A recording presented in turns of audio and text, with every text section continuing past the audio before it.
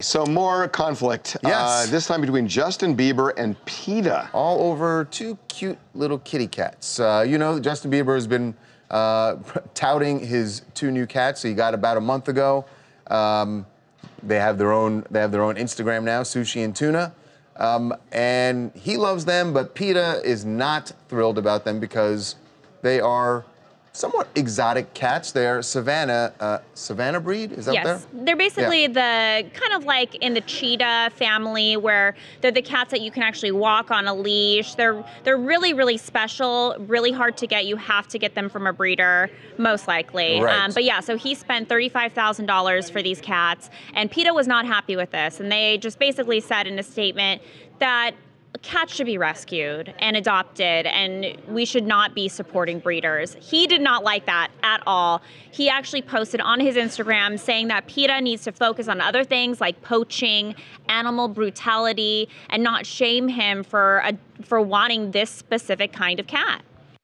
I agree with him. This is... And look, I support a lot of what PETA does, but it's like, and I push rescue all the time to anybody who will listen. At the same time, I don't think you call somebody out on social media and say, how dare you not get I mean, I think it's better, personally. I think they're better animals, but that's just my opinion, and I can be an advocate for rescue without shaming somebody who chooses another path. And listen, I would take Justin's side in this, but I think for PETA, I think they're calling out Justin because they know how many followers he has on social media. I understand that. Right, he's setting an example. Their concern is that, right, exactly. Yeah, but he has a right to what he wants to do. But also, you guys, especially right now, there are so many kittens that need adopting that are, I mean, these shelters are filled right now. They need homes. They need homes. For me, I have two exotic cats that I rescued.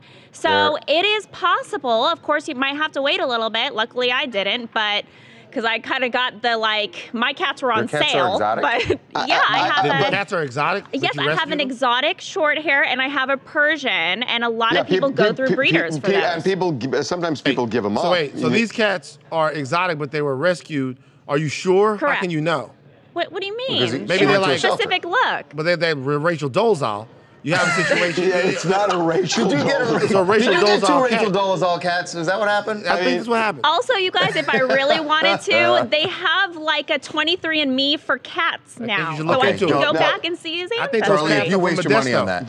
There is a difference, though. Like, for example, when PETA goes after people for wearing fur, there's really something behind that, which is the torture that animals have to go through. And for that, I feel the same way. You don't think shelters are torture, Harvey? I was about to say, you don't think the issues is significant? No. I think there's a huge difference between shelters that don't want to euthanize animals, but at a point have to, and they're actually trying to take care of them, versus... It's still, but the end result is the same. It's not the same. Well, no, you're talking about the torture of the animal versus the death of the animal. What PETA is basically saying... No, I'm not talking about that. Okay, tell me what you're talking about. I'm not talking about that. I'm talking about that it's not that the shelters kill the animals. The shelters try and preserve the animals. But they still end up dead.